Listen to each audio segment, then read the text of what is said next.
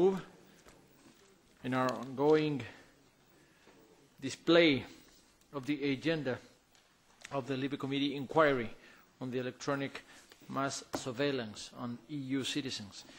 You have known that we had a plan today consisting of 3 sessions, namely, number 1, a presentation by Professor Stephen Pearce, law professor at the University of Essex, United Kingdom, on national intelligence activities in the light of EU primary law, but I'm sure you know that he hasn't been able to make it.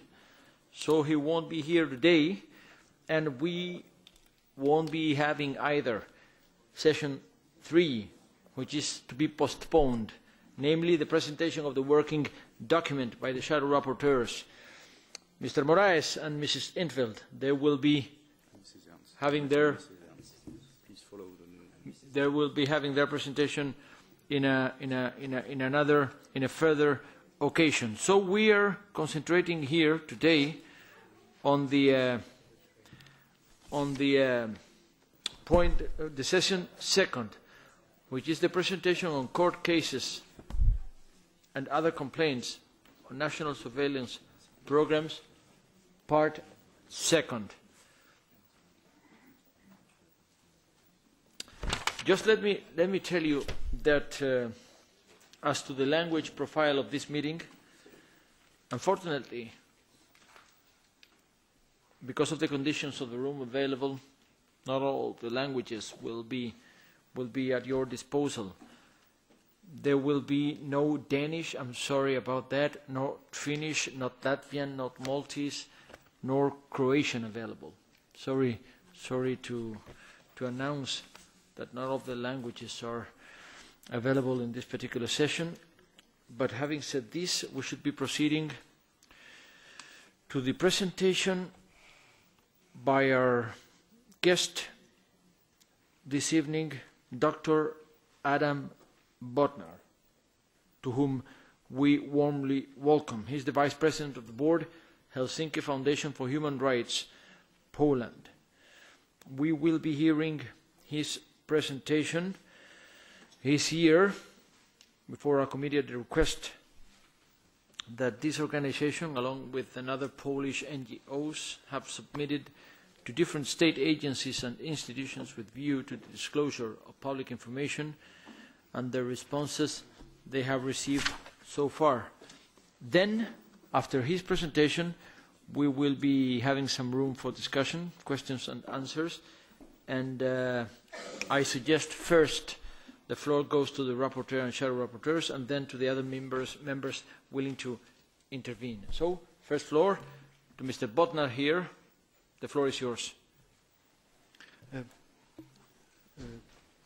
Dear Mr. Chairman, dear members of the committee, ladies and gentlemen, on behalf of the Polish Helsinki Foundation for Human Rights and the Panoptykon Foundation, I would like to thank you for inviting me to this session of the Civil Liberties, Justice and Home Affairs Committee of the European Parliament. I would like to underline that all views shared today were prepared in connection with Mrs. Katarzyna Szymielewicz of the Panoptykon Foundation, and basically I speak on behalf of 2 organizations. We are very grateful for the interest of the LIBE Committee in developments in Poland regarding the PRISM affair, as well as the reaction of Polish NGOs to this affair.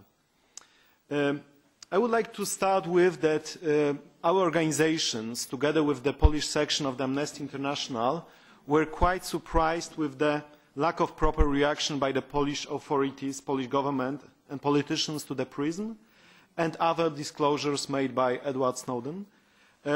We didn't have any serious debate what those disclosures mean for the rights of Polish citizens and whether constitutional right to privacy is sufficiently protected in the Polish territory. There were also no parliamentary debate on this issue, as opposed to Germany, for example. Therefore, after vacation period, we decided to organize a conference devoted specifically to this issue. The conference was organized on 11th September 2013. We invited all major politicians, including Prime Minister, ministers related to the security forces. But unfortunately, neither Prime Minister nor ministers relevant for those issues accepted our invitation. So basically they didn't want to listen to views or comments by NGOs or to questions asked by them. The only minister which accepted our invitation was Minister responsible for administration and digitalization, Mr. Michał Boni. And one of the most important things during this debate was that he declared that the position of the Polish government will be to bring to the attention of Viviane Reding that the issue of privacy should be, and protection of personal data should be subject of negotiations concerning transatlantic trade and investment agreement. This debate was attended by politicians affiliated with human rights committees of two chambers of the Polish parliament. They declared willingness to organize sessions of the relevant committees of the parliament devoted to PRISM, but unfortunately such sessions were not organized until today. I think that the only direct consequence of this debate was the motion submitted by the Ombudsman to the Polish Prosecutor's Office, in which she asked the Prosecutor's Office to start the investigation regarding PRISM affair. But until now there is no answer to this letter. But we didn't want to stop just with making a debate. During our debate we declared that as a follow-up we'll try to submit a number of freedom of information requests to different Polish authorities regarding PRISM, as well as a reaction to other disclosures or relevant issues. And just 1 month later, in the middle of October 2013, we've submitted altogether 100 questions with the use of freedom of information law, but to different state institutions, such as Prime Minister, Chancellor of President, Minister of Justice, Minister of Foreign Affairs, Minister of Interior, Secret Services, Prosecutor General, Parliamentary Committee, Office for Electronic Communication, Privacy Commissioner, or Ombudsman. And those issues, altogether there were in fact 362 questions, but basically some of them overlapped and they were directed to similar, to different institutions. And basically we asked about specific issues, such as what was the knowledge and awareness of the PRISM at the moment of disclosure, what is the level of cooperation on this between Polish and US secret services, what were the contacts with the US administration since disclosures made by Mr. Snowden, what is the protection of Polish citizens against potential abuses, procedures applied, verification of compliance with domestic law, what was the reaction of parliamentary committees to lack of activity in this field of the government.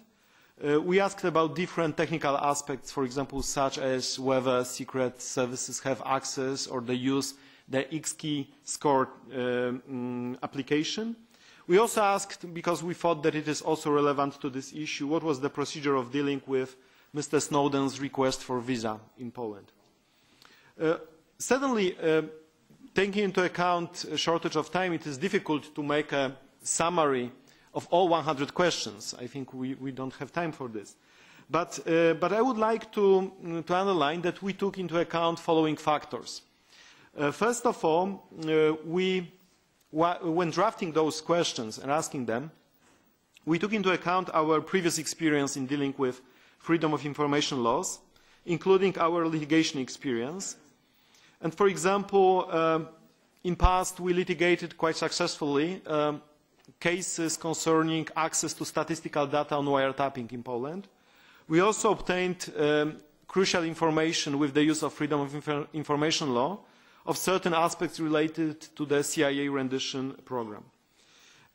Second, we took into account the activities of German NGOs and German academia regarding this, and also some similar questions which were posed to the German government regarding this.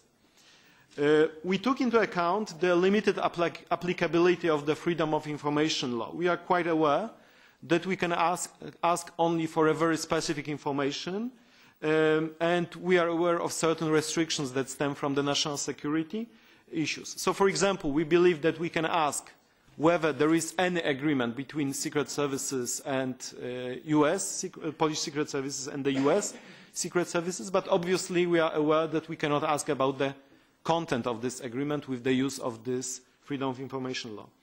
And furthermore, we were aware of the division of competences between different state institutions, but in this particular case, some of our questions overlapped because we are not ready to determine in this particular moment which institution was responsible for a given aspect of this. We are aware, and we are aware from the very beginning, that some state institutions would not answer to our questions at all, or that they will try to prolong answering to those questions. We are prepared for this because we have experience in litigation of cases before administrative courts. So, for example, when we are litigating cases concerning access to statistical data on wiretapping, it took us 2-3 years to get this data finally, but we did it, and we think that it might be the case, it might be a similar case with some of the questions we asked with the use of freedom of information law. We also think that our questions should be an inspiration for journalists. So we try to promote them in order to push journalists to ask similar questions to the government. So to a certain extent, we try to do proper research regarding what kind of questions could be asked, and in order to inspire Polish journalists to ask those questions. And I think this initial lack of response by Polish politicians was quite commented in media during the recent visit of the US State Secretary John Kerry in Poland. As of now, as of 18th November 2013, we have received initial answers from some state institutions. Some of them provided us with quite comprehensive answers regarding their activities up to now. So, for example, Privacy Commissioner informed us like this. But some of them responded only partially, and those answers were of general nature or confirmed state of affairs that was quite predictable. So, for example, the Secret Services Committee of the Polish Lower Chamber of Parliament, of Polish Sejm, confirmed that there was neither meeting nor even motion by individual member to organize a meeting to discuss PRISM. Some state institutions declared that they want prolongation of a term to respond until mid-December. So by virtue of law, they have such a right to claim such a prolongation because of the complexity of questions. And for example, Prime Minister gave such an initial answer, and the Minister of Foreign Affairs. And we also received some answers from the secret services, and so some of them answered that because of national security they will not answer any question whatsoever. Which means that we will have to ask once again and then maybe to go for litigation. But we are also quite surprised by some of the answers that have been already received by us. So, first of all, most of the institutions declared that they had knowledge on the PRISM from media. And such declaration was made inter alia by the Minister of Justice. But, for example, the Agency for Internal Security declared that they had knowledge on PRISM from so-called open sources, so which is quite, I think, interesting. Second, we obtained information that Minister of Justice had a meeting in August 2013 with the US ambassador to Poland, but interestingly, during this meeting, the issue of PRISM was not raised at all. We also obtained information that PRISM was subject of discussion during the meeting of the Council of the European Union devoted to Justice and Home Affairs that took place on 7th October 2013. But we don't know conclusions of this meeting because we were informed that formal minutes have not been prepared. We are also informed that during this meeting of 7th October 2013, Polish authorities signaled that explanation of the PRISM and other programs of massive surveillance is necessary, but it should not influence binding treaties with the US, such as Passenger Name Records Treaty or the SWIFT agreement. And finally, we also obtained information that none of the parliamentary committee declares willingness to organize a session devoted to PRISM. So, at the moment, we wait for further answers and extended transparency of Polish authorities. We hope for a certain level of their political accountability for negligence to react to Snowden's disclosures. As citizens, we believe we have the right to know what the state is doing in order to protect our privacy. Unfortunately, in Poland, this issue is not subject of political divisions. Majority of politicians tend to accept the existing status quo. Therefore, we believe that NGOs have a special role to play here, with the use of the only instrument which we have in our hands, which is the Freedom of Information Law. We also think that, taking into account our previous experience with the CIA rendition program, that the use of the Freedom of Information laws may be of help to investigative committees established at the European level. But as you can see, it takes time and basically will not stop with our effort in claiming these data. And sooner or later, we hope to collect more than we have right now. Thank you very much. We thank you. We thank you so much, Mr. BODNAR. And now, as we said, we should be opening floor first for the rapporteur, shadow rapporteurs. First floor thus goes to our rapporteur, Mr. Moraes.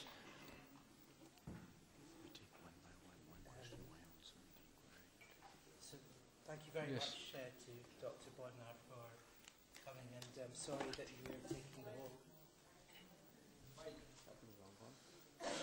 Thank you to Dr. BODNAR for coming today. I'm sorry that you're having to take the whole session on your shoulders.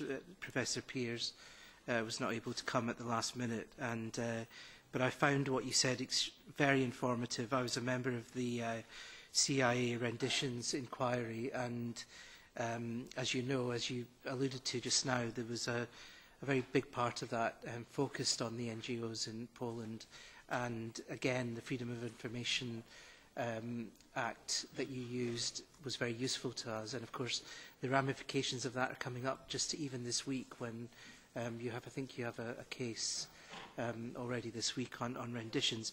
Can I ask then this question? You talked about two questions. You talked about the status quo in Poland.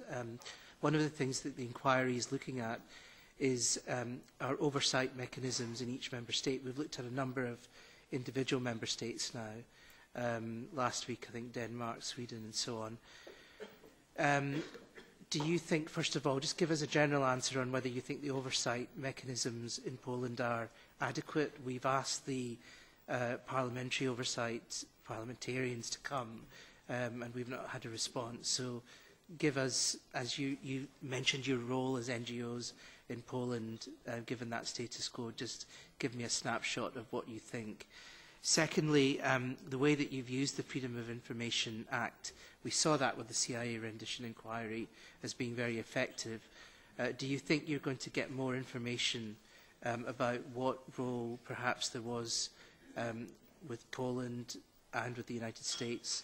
Can you give us a bit more detail about that? Whether you said it would take time, do you think in time documents will come forward?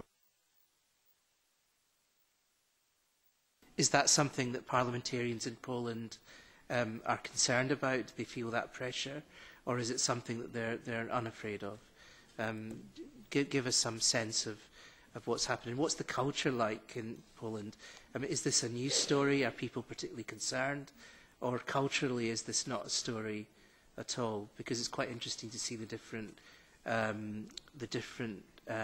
analysis we're getting from parliamentarians from various countries at this stage of the inquiry. Thank you, Mr. Moraes, for setting your questions and an example, because I'm sure you all have in mind that this is a hearing, so we should be concentrating on questions, so that there will be round for answers.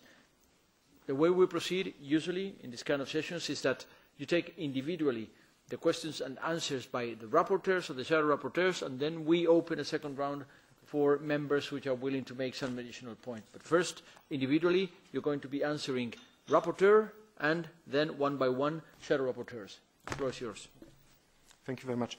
Thank you very much for very interesting questions. In fact, you know, I was once attending LIBE committee, and it was in the context of the CIA rendition over 1 year ago.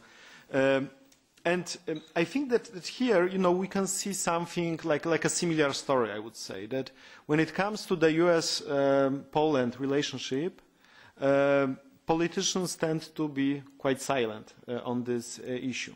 Because when we look into the story of the CIA rendition, we can see that the parliamentary oversight over secret services didn't work really. Because there was only one hearing of the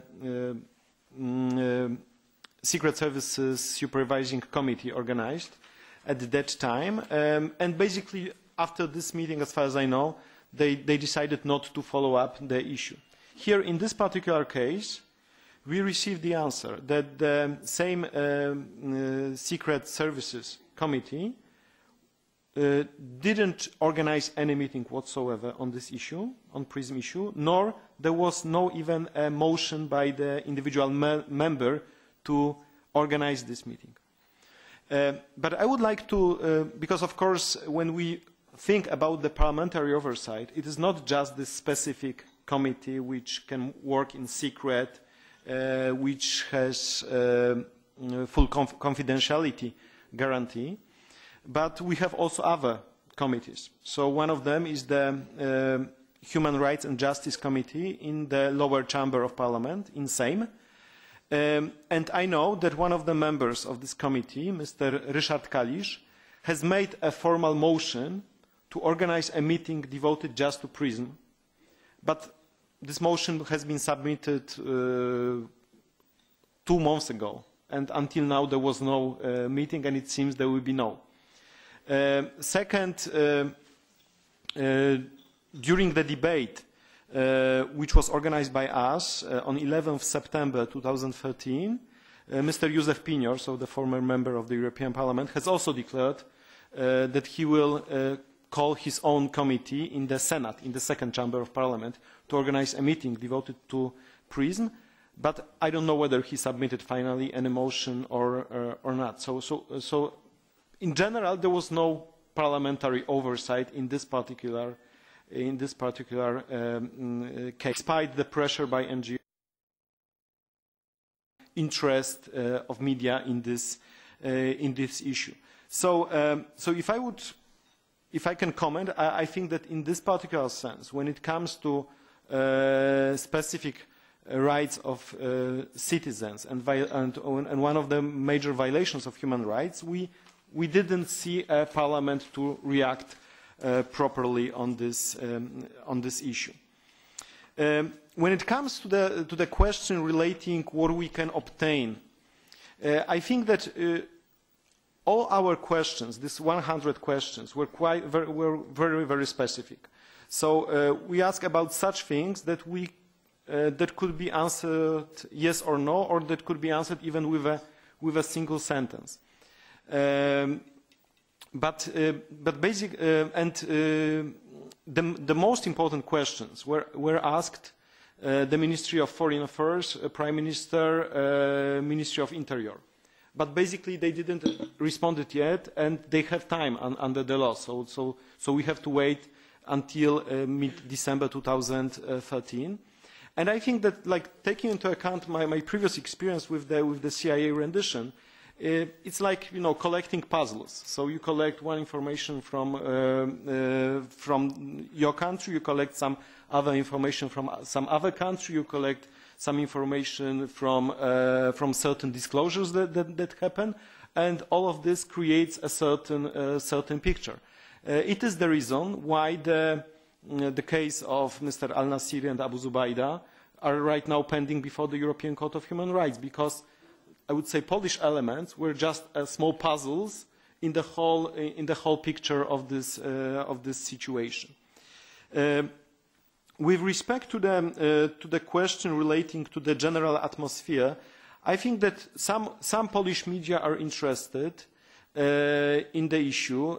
Some politicians, but rather individual ones, are interested. But I would say that this issue is not subject of political division. So there is like a general acceptance that, okay, so let's better be silent, let's better not touch it. You know, these are rules which the secret services work, and basically maybe it is not our problem. So to a certain extent it is similar to the CIA rendition. So I remember for example, when the European Parliament was investigating the case, there was no interest whatsoever by Polish politicians, except for some individualities, to cooperate even on the explanation of this issue. So that's why we think that we have a special role to perform here, I mean NGOs, because we can ask questions. Basically, we can make those questions visible, and we can try to convince Polish society that those issues are important for their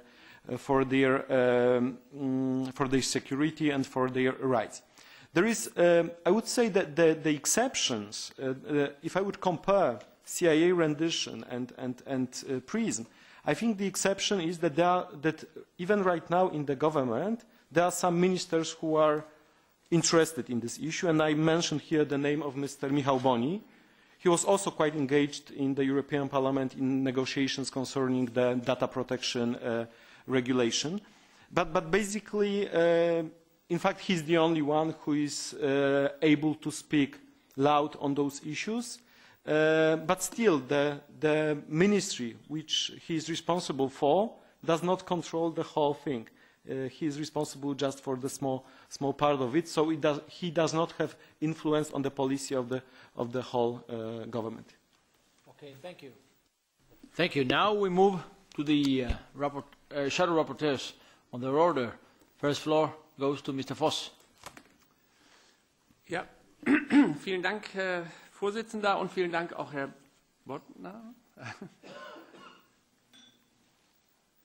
Ich glaube, der richtige Kanal, weiß ich nicht. Ja? Prima. Also vielen Dank Ihnen auch für die Erläuterungen. Ich habe verschiedene kleine Fragen, auch im Anschluss an das, was Herr Moraes eben gesagt hat, hinsichtlich der Ängste oder der öffentlichen Stimmung. Gibt es Ängste in der Bevölkerung und gibt es in diesem Zusammenhang auch eine öffentliche Diskussion darüber, was die richtige Balance ist zwischen Sicherheit und Privatsphäre? Dann, wie können Sie sich erklären, warum eigentlich das parlamentarische Gremium oder das polnische Parlament in dem Fall ein so mittlerweile Desinteresse ja anscheinend möglicherweise hat an diesem Thema, wie es dazu vielleicht kommen könnte? Eine weitere Frage, haben Sie Erkenntnisse darüber? Sie hatten zwar Deutschland erwähnt, aber haben Sie auch irgendwelche Rückmeldungen aus anderen Ländern der Mitgliedstaaten? Und Sie sprachen davon, eine letzte Frage hinsichtlich der Position der polnischen Regierung zu diesem ganzen Thema, dass man dort gesagt hat, ja, im Rahmen der Verhandlungen von TTIP heißt das jetzt vielleicht, ich weiß nicht, ob Sie das deuten können, aber ich wollte zumindest mal nachfragen, ob das mehr als eine Art inhaltliche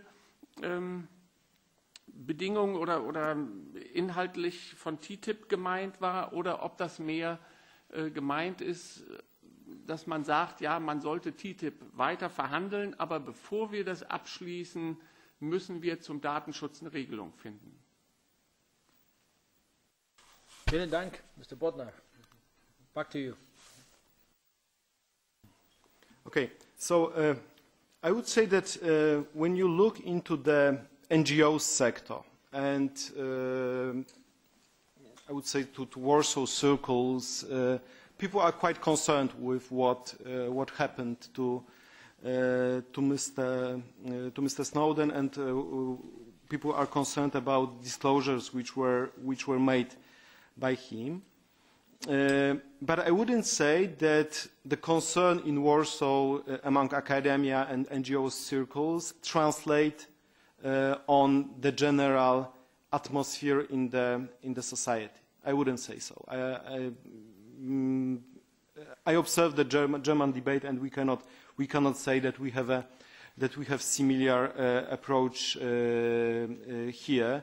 That people understand the problem. Furthermore, we have also some our own problems with wiretapping, surveillance, and abuse of powers by secret services, and those issues are not even yet resolved. So there is a case pending before the Constitutional Court, but I don't see like a massive outreach, massive protest by Polish citizens that yes, we should do something with it. It comes like with waves, so that media are interested for a couple of days. There are some declarations by politicians, so there is something like a so they are able to control the public debate for a certain moment, but then everything comes back to reality. And so just to give you an idea, which is completely like different issue, but it shows the attitude.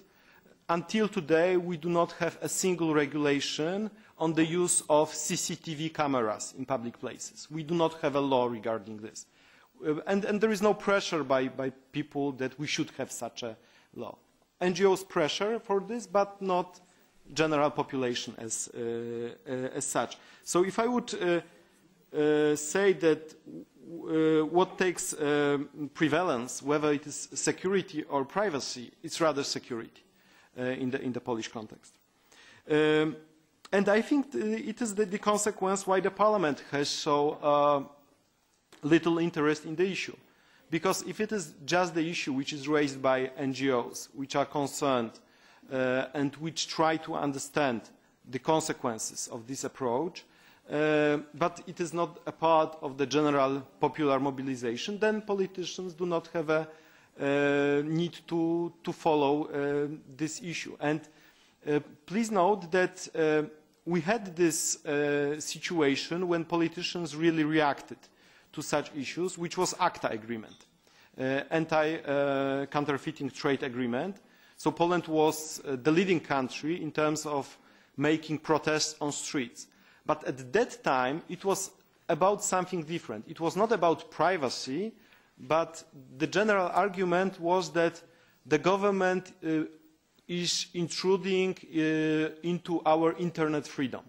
And it seems that internet freedom as such was a higher value than privacy is right now. So you cannot expect such tension because of PRISM as compared to tension that was created as a result of ACTA. And as regards transatlantic trade investment agreement, I think for us it seems that for us it is one of the very, very few things we can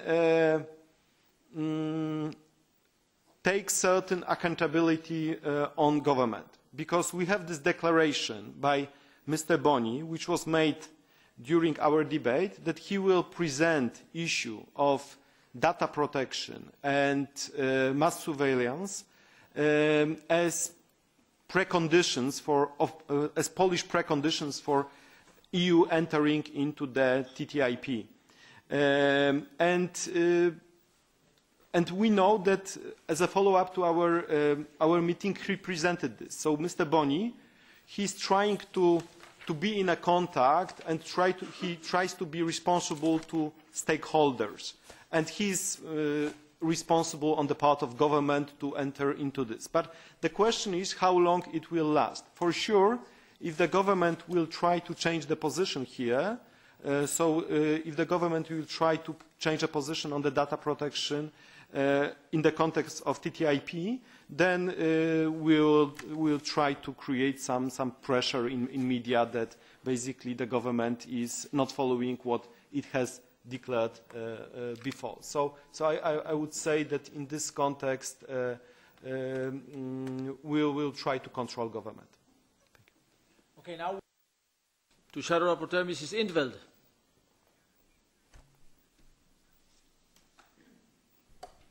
Yes, thank you, Chair, and thank you, Mr. Bodnar, for your interesting presentations and for your efforts in particular. I have a couple of questions to you and some more general questions. The first question, do you plan to work together with organizations in other countries in litigating and submitting national, let's say, freedom of information requests in parallel, in a kind of, joining forces, if you want?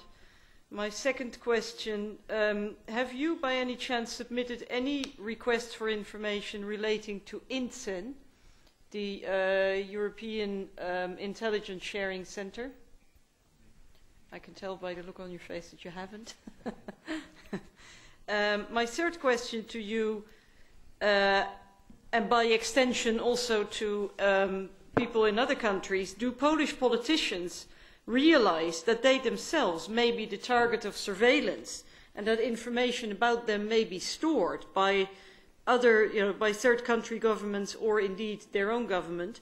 And do journalists and lawyers realize that their communications with their sources and clients respectively cannot be trusted to be fully confidential?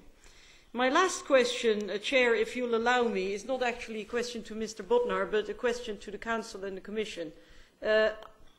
Bodnar mentioned a debate by the GHA Council on the 7th of October, and I asked around. Apparently the matter was discussed over lunch, so it's not mentioned in the minutes.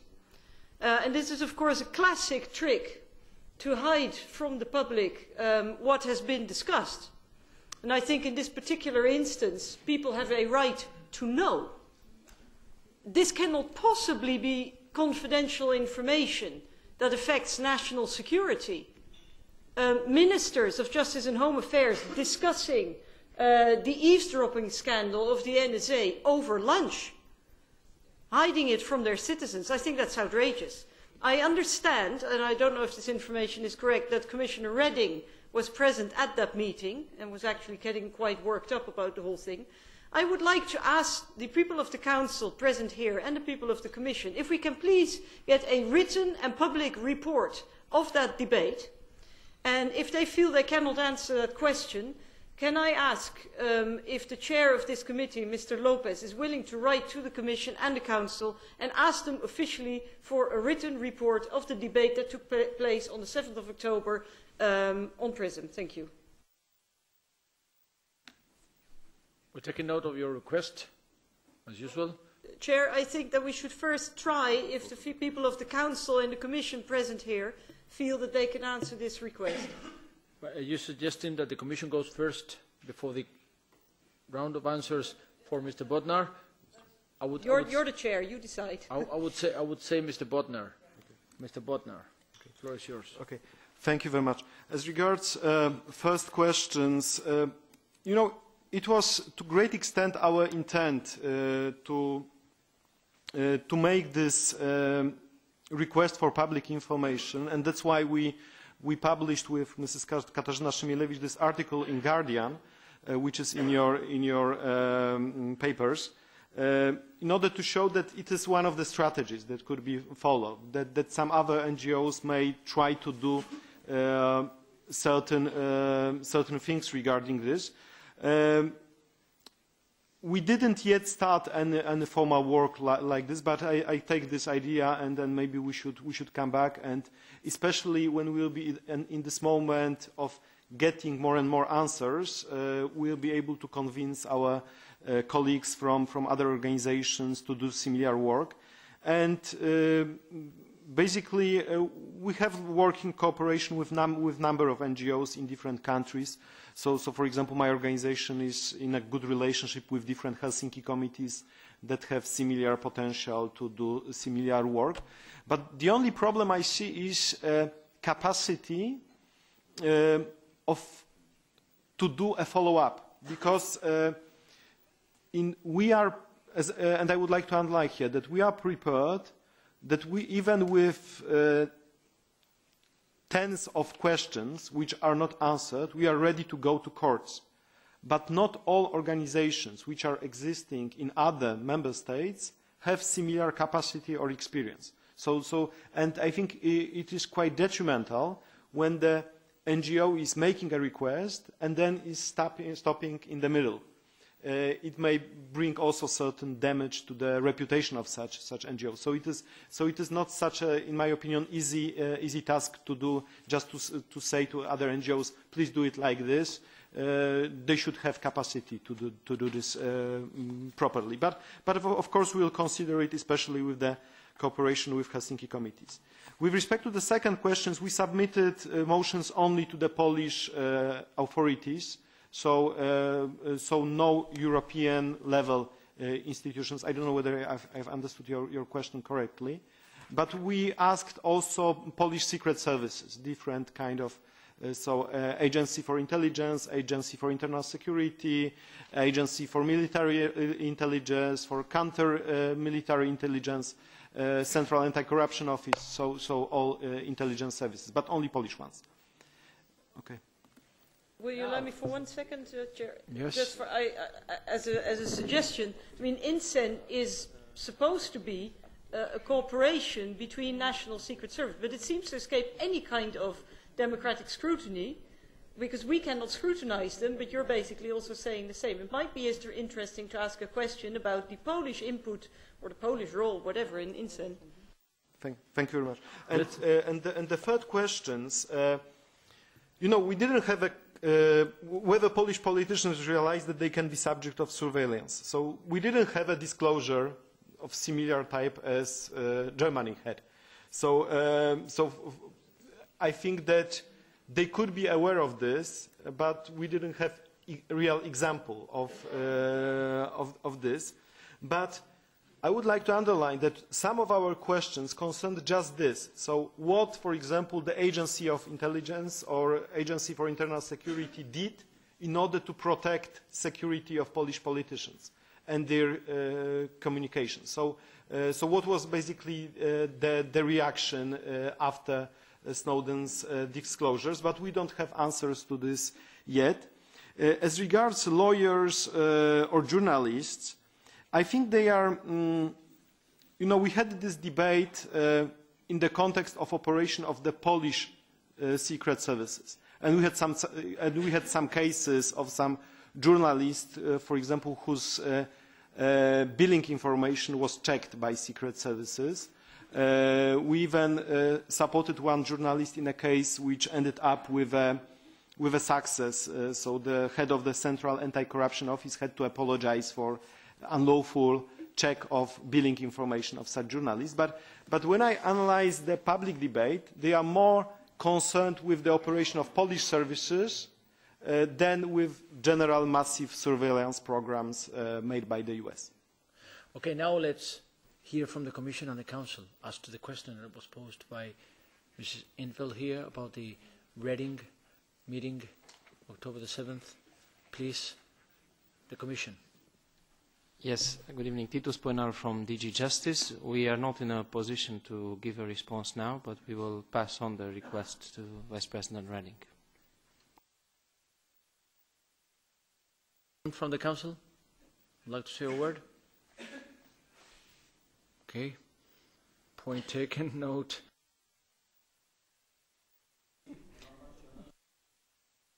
We understand there is a commitment to provide an answer from the Commission as to the meeting that was mentioned. Mrs. Infeld, would you like to comment? Well, yes, Chair, I would then like to ask that on behalf of this committee you ask the Commission, the Council officially for a written report on the discussions that took place on PRISM on October 7th. Okay. Okay. We take note. We will proceed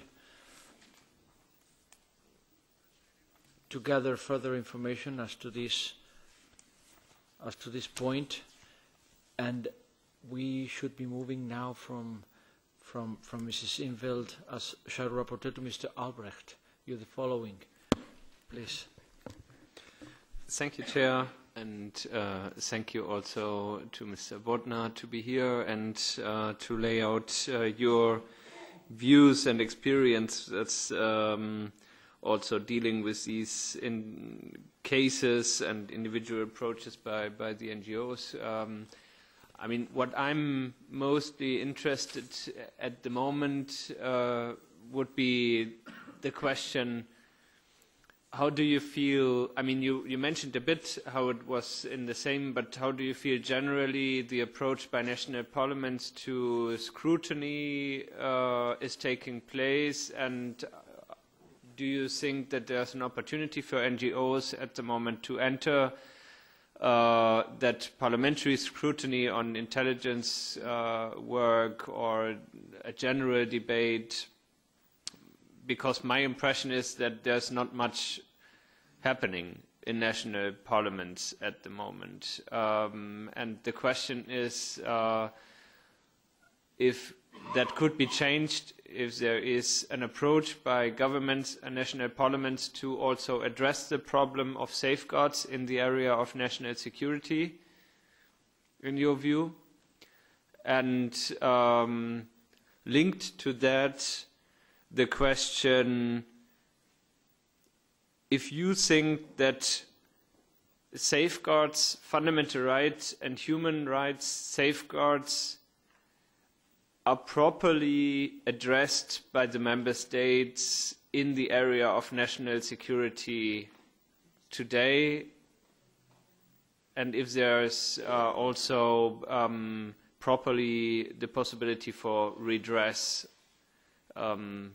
for citizens with regard to those infringements on the level of member states. Thank you, Mr. Albrecht. The floor is yours. Mr. Bodnar.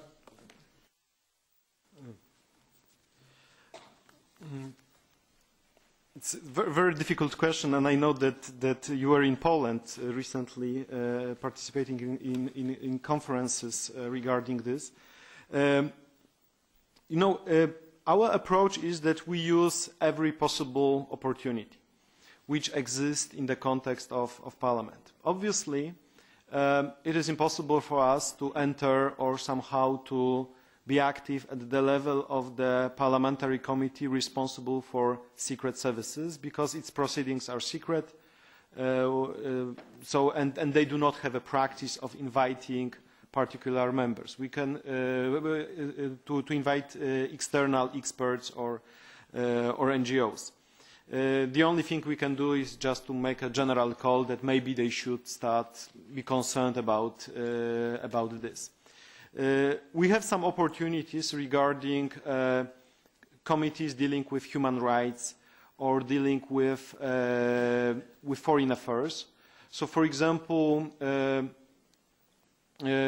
know that in a couple of days there will be a hearing in the Foreign Affairs Committee devoted to the visit of John Kerry to Poland. So I think maybe it is the opportunity when NGOs or some politicians may ask some specific questions to this related to this visit, why some issues were taken or some other issues were not taken. And especially what is positive is that there are still some members of Parliament who are concerned, so they can ask questions, and they are members of this committee, and as a consequence, they may bring those issues to certain public attention. We have also there are also possibilities for making interpellations or questions, official questions by members of the Parliament.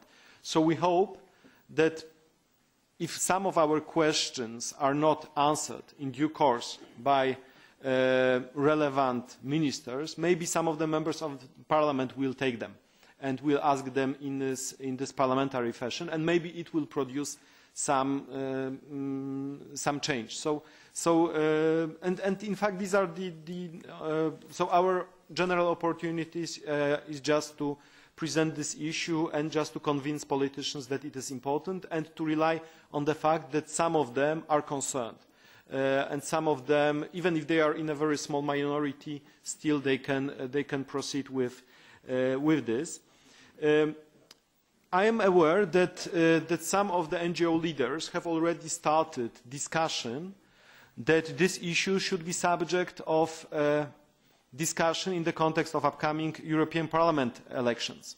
So, and I think it could be, for NGOs, it is much easier to create something like a questionnaire or some debates with the candidates for the European Parliament elections in this context, you know, so what you are going to do in the context of privacy. So I think that one of the points of our agenda as NGOs would be to put privacy as the issue in the context of the European Parliament elections, and I think it is the opportunity for some other NGOs in other member states. When it comes to safeguards, you know, my feeling is that they exist in general on paper, but in practice, when it comes to real problems, it seems that they do not work. So I mean here especially the special oversight parliamentary committee. But even, for example, one of the issues which is discussed in last years is the creation of an additional body, which would be a group of independent experts, most probably former judges of the Constitutional Court or the Supreme Court, whose task would be to supervise secret services. So basically to replicate to a certain extent the German model. Because right now we do not have such independent oversight mechanism.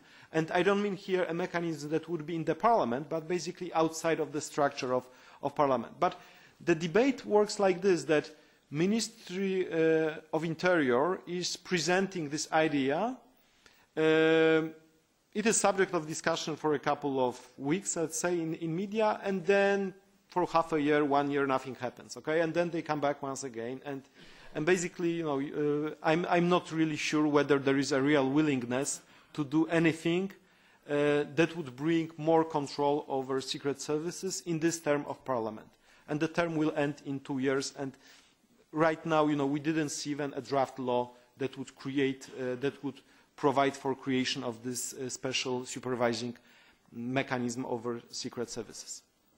Thank you. Mr. Albrecht, would you like to re-examine? Yeah, just a small question to that, because I really would like to know if you see that, for example, your member state, that you would see Poland in the position to effectively safeguard the human rights of Polish citizens with regard to the national security activities by EU member states. So, for example, looking at the GCHQ from the United Kingdom, acting, for example, vis-à-vis Polish citizens, is there any safeguard given in Poland, or do you think that the member states in the European Union can effectively enforce these safeguards, or do you think that this has to be debated on a European level, which I heard a bit when you were referring to the European elections? Having in mind to that, I'm asking in front of the background that this is an area which is excluded from EU competence. Okay. I will answer this question in a little bit different fashion, because one of our questions, which were presented to the Ministry of Foreign Affairs, were basically about plans regarding future of protection of privacy, but not even at the EU level, but in the global level. So, for example, we know that there was this suggestion by the Special Rapporteur on the Freedom of Expression, by the UN Special Rapporteur on the Freedom of Expression, that there is a need to prepare a new general comment and maybe a new protocol to the ICCPR regarding the protection of privacy. And so we asked the question to the Ministry of Foreign Affairs, okay, so what is your position on this? Are you going to support it? Is this an issue which will be subject of the position of the Polish government in future? And I would love that the Polish government would be one of the champions of privacy in this regard. As regards safeguards right now, I think that it's difficult to say because, you know, Polish law is quite complex, and we have all the institutions, we have the prosecutor's office, and we have all those commissioners. But the question is whether they can really react to this in a situation when there is no political willingness to do anything serious with this, that there was no even investigation by the prosecutor's office started. When we invited the representative of the prosecution office, he was not very much aware of what is the real consequence of PRISM and so on. So it is the question of discrepancy between law, legal regulations, and the existence of institutions and reality in this regard. Thank you, Mr. Bodnar. Frau Ernst, nächste Frage. Thank you very much. Ja, ich möchte zunächst Ihnen erst einmal danken, dass Sie sich der Sache so annehmen, wie Sie das jetzt tun. Ich denke, dass das wirklich beispielhaft ist und wichtig ist zu erfahren, dass das passiert und dass es möglichst in anderen Ländern auch geschehen sollte. Ich finde es auch gut, wegen der unbeantworteten oder vermutet unbeantworteter Fragen auch vor Gericht zu ziehen. Das muss man, glaube ich, machen, sonst kommt man gar nicht weiter. Also das ist erstmal für mich total wichtig, dass das geschieht, und das unterstützen wir. Und ich will auch ehrlich sagen, wir sind Ihnen da auch wirklich dankbar, weil wir das hier brauchen, hier in diesem Ausschuss. Das war die Vorbemerkung. Jetzt meine Fragen. Also in vielen Ländern sind es Journalisten gewesen, die im Besonderen die Diskussion vorangetrieben haben. Und da meine ich nicht nur den Guardian und den Spiegel oder Le Monde, sondern auch andere Medien, und zwar aus einer konkreten Bedrohung, die auch diesen Berufsstand angeht, nämlich die Frage, inwieweit man denn wirklich Quellenschutz gewähren kann. Diese Frage haben viele gestellt, viele Journalisten stellen sie sich, und deswegen frage ich, in den polnischen Medien gibt es eine solche Debatte darum, dass man sich um solche Fragen sorgt und dass es deswegen wichtig ist, das Thema auch zu setzen in den Medien, die ja eine ganz entscheidende Bedeutung haben der Frage. Das zweite Punkt ist die leidige nationale Sicherheit. Wir können auf europäischer Ebene dort nur bedingt etwas tun, weil das im nationalen Kompetenzbereich ist, wie wir wissen. Ja, aber auch dort ist es dann so, dass man auch nicht zu den Antworten kommt und die nationale Sicherheit gewissermaßen wie ein Schwert vor einem ist, das dann zuschlägt und jede Frage nicht beantwortet. Wo sehen Sie einen Ansatz? Haben Sie Diskussionen in Polen über solche Fragen wie nationale Sicherheit? Was ist das?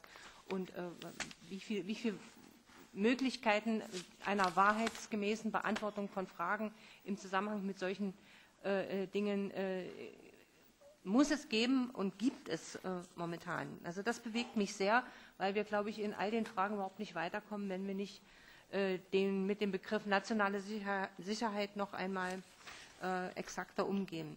Das Dritte. Ich habe den Eindruck, dass eine Kontrolle der Geheimdienste in Polen genauso wenig stattfindet wie in den allermeisten anderen europäischen Ländern oder nur peripher oder nur ein bisschen oder gar nicht. Es ist eigentlich das Quantum und die Qualität schon fast egal benannt. Ich glaube, es ist ein großes Leck in der europäischen Debatte. Und meine Frage ist, was wäre für Sie ganz entscheidend, um auch nur im Ansatz also Geheimdienste kontrollierbar zu machen? Wir wissen, das wird nie komplett sein, aber was ist für Sie wichtig? Sie haben eines genannt, das ist die externe unabhängige Kontrolle. Das reicht, glaube ich, noch nicht. Vielleicht können Sie dazu noch mal etwas Genaueres sagen. Und das Letzte, ich bitte die Vertreter des Rates und der Kommission auch noch mal wirklich dringend eine ganz klare Antwort zu dem 7. Oktober zu geben. Ich betone das nochmal, dass wir das exakt haben wollen, was exakt dort stattgefunden hat, und will das auch nochmal begründen. Wenn Sie es nicht tun, muss man Sie der, ich sag mal so, bewussten Irreführung aller Außenstehenden verdächtigen, und das muss ja vielleicht nicht sein. Ein Stück weit Wahrheit und Ehrlichkeit, glaube ich, gehört ja auch zum Geschäft.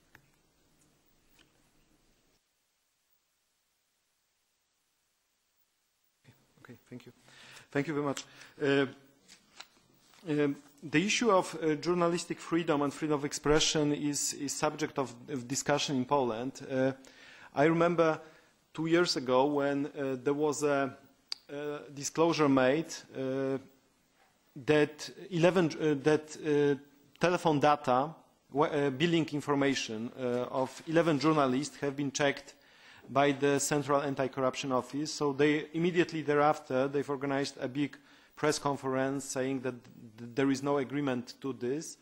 And, but I would say that Polish journalists are more concerned about themselves and about their specific cases, some specific investigations they do, then they are so much concerned about the state of affairs in the whole world.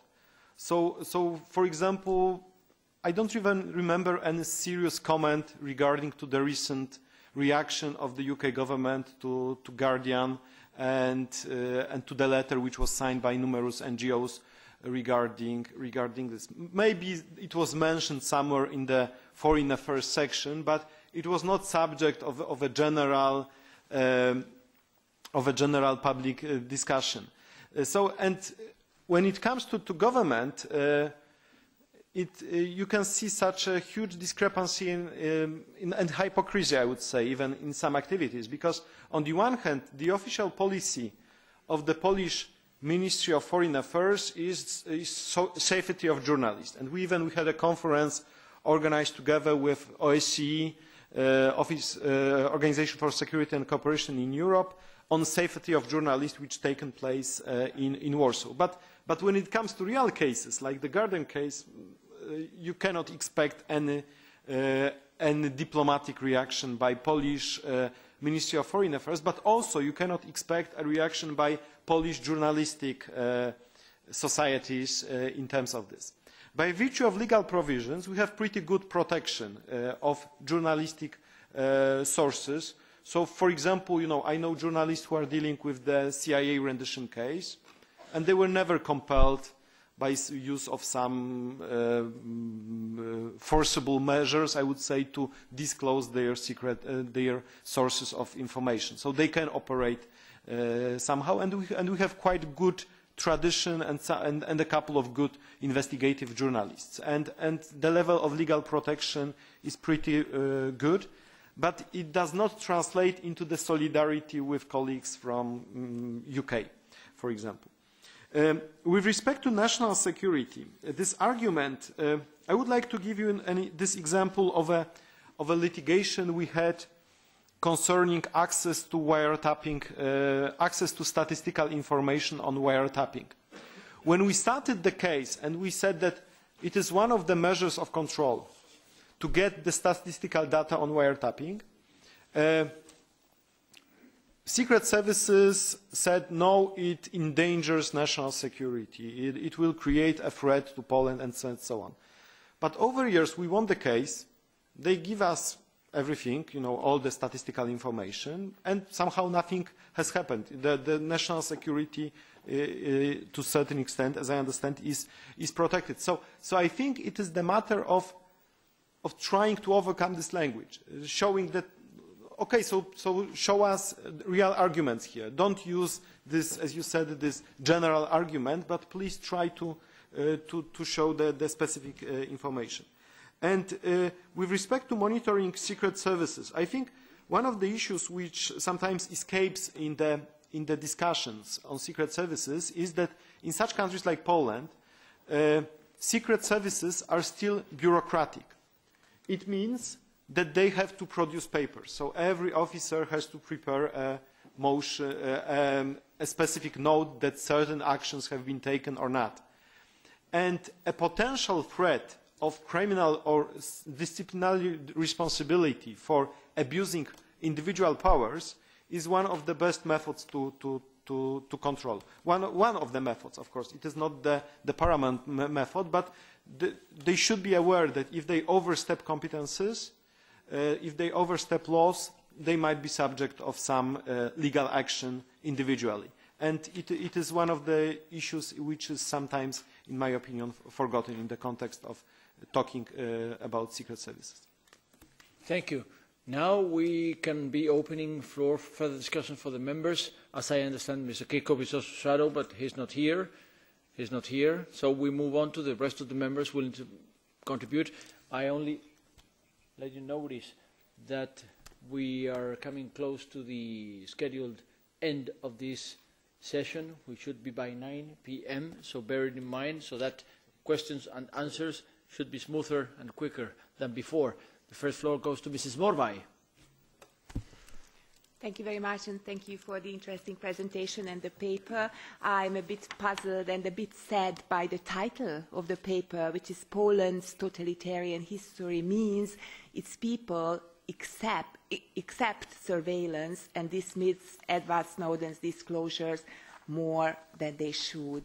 Don't you think, as a Polish person, that it's a bit unfairly humiliating towards the Polish people who were fighting so hard during history for freedom? I'm also East European, I'm from Hungary, and I don't think that we accept surveillance and we had a totalitarian history because we love it. We were under Soviet occupation, and when we tried to revolt against it, we were facing Soviet tanks. I think it could be just as fairly said as a title, Europe's totalitarian history means its people accept surveillance and dismiss Edward Snowden's disclosures more than they should. It's just as fair, or even more fair, to say so. And my other question is, when the so-called democratic transition took place in our countries, in Hungary as well as in Poland, all these Westerners came to us and were tutoring us and mentoring us on democracy, the rule of law, human rights.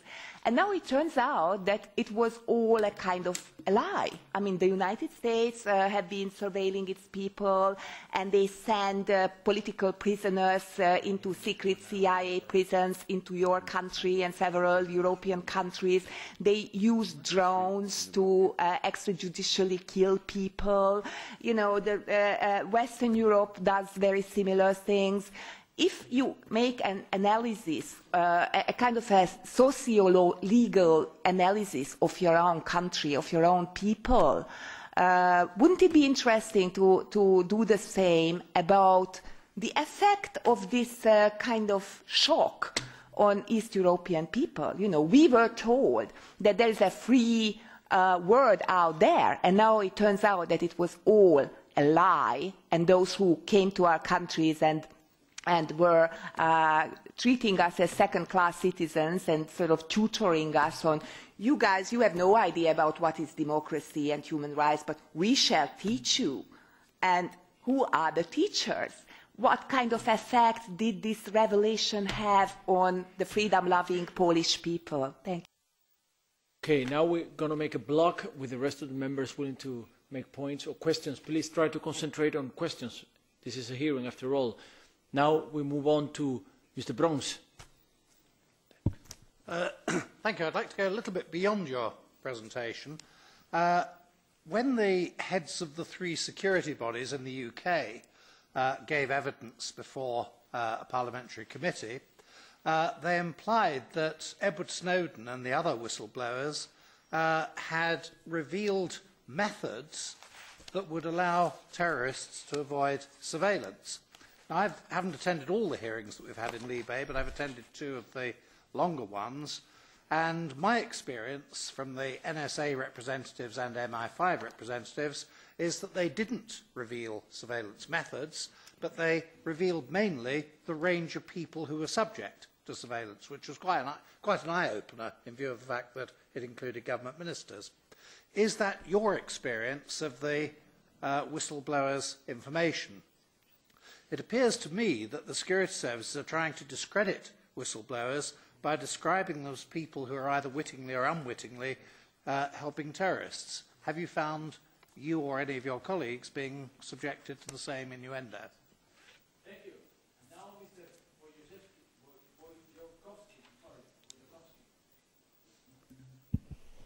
Dziękuję, panie przewodniczący. Chciałem podziękować mojej przedmówczyni, pani Morvai, za jej głos, bo rzeczywiście to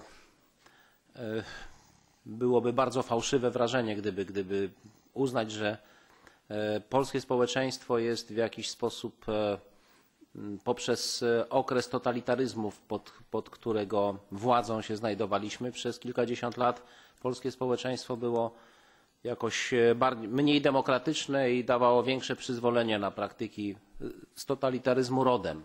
Nic takiego w polskim społeczeństwie nie ma. Te kilkadziesiąt lat totalitaryzmu, w którym polskie społeczeństwo żyło, nie tylko nie oduczyło nas demokracji, ale wyzwoliło jeszcze większą potrzebę demokracji w polskim społeczeństwie. Bardzo dziękuję, że pani to dostrzegła. I wspomnę już w ogóle tradycje demokratyczne w Polsce sprzed wielu wieków, wtedy kiedy w większości Europy były monarchie absolutne. Polacy wybierali w demokratycznym wyborze, w demokratycznym tylko dla tej szlacheckiej części społeczeństwa, ale jednak król, władca był wybierany w tym czasie. Więc to absolutnie nie ma takiego problemu społecznego. Polskie społeczeństwo jest bardzo wrażliwe, Polacy są bardzo wrażliwi na demokratyzm rządów, na przestrzeganie praw człowieka, na przestrzeganie zasad prawa i to jest poza wszelkim sporem. Mamy problemy rzeczywiście. Ja jestem przedstawicielem partii opozycyjnej, więc nie będę tutaj występował w roli adwokata polskich władz, ale chcę powiedzieć, że na przykład praktyki związane z instalowaniem podsłuchów, korzystaniem z billingów były w ostatnim okresie przedmiotem bardzo drobiazgowej kontroli prowadzonej przez Najwyższą Izbę Kontroli, organ kontroli państwowej w Polsce, który przedstawił bardzo obszerny raport, szeroko dyskutowany w Polsce, wykazujący błędy w działalności różnych instytucji państwowych w zakresie korzystania z tych technik operacyjnych, między innymi podsłuchów. Bardzo precyzyjne wnioski zostały przedstawione. Mam nadzieję, że te nieprawidłowości, które były, będą poprawiane. Oczywiście musimy o tym dyskutować. Ta sytuacja związana z PRISM, ze sprawą Snowdena i to jest po prostu trochę zaskoczyły te wydarzenia. Chyba nie byliśmy wszyscy na to przygotowani, stąd są problemy również w Polsce. Ale na pewno nie można tego odczytywać jako jakikolwiek problem związany z podejściem polskiego społeczeństwa, które jest nie mniej demokratyczne niż jakiekolwiek inne społeczeństwo w krajach członkowskich Unii Europejskiej. To nie jest problem społeczny, to jest problem funkcjonowania różnych instytucji państwowych i w takim kontekście proszę tylko patrzeć na ten problem. Dziękuję bardzo. Thank you, Mr. Wojciechowski. Now it's up to you. It's your turn, Mr. Bodnar, to summarize your conclusions, considering that we should be finishing by 9 p.m. Please help us out with the timing. The floor is yours. Okay. First of all, I will answer this question whether NGOs dealing with those issues are subject of some threats or some denominations in the public sphere. I would say that in this context of PRISM, there was no discussion whatsoever regarding this.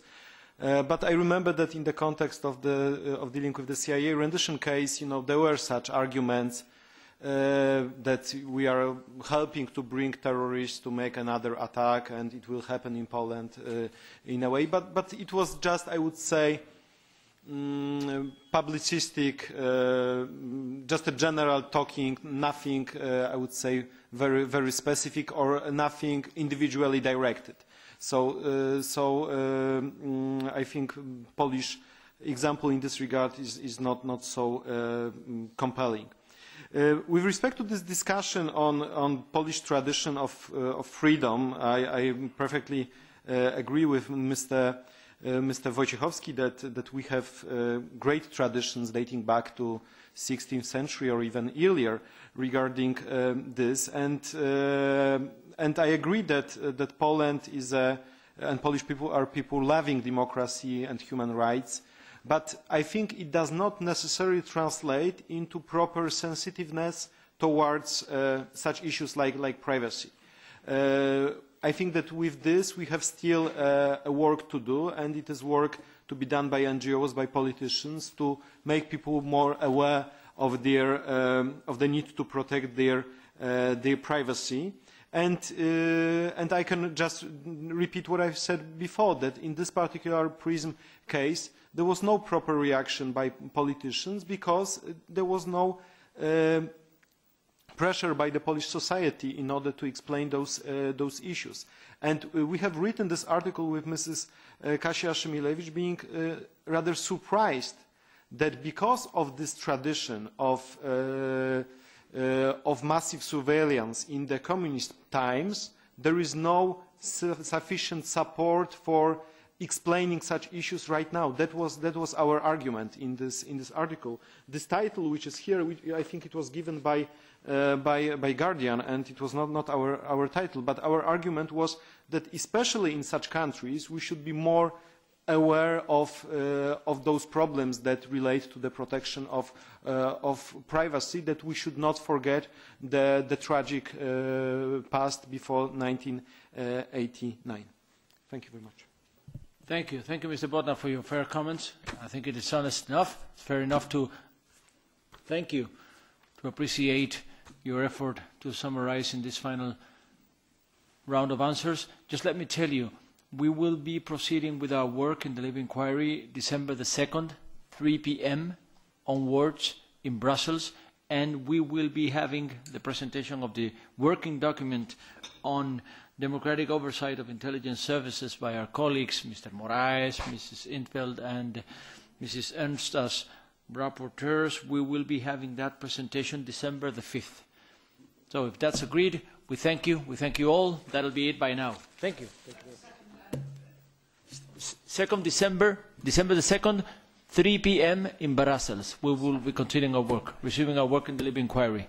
Thank you all. And also December the 5th, we will be having a follow-up session to hear the presentation of the draft report I just mentioned by our colleagues, rapporteur and shadow rapporteurs.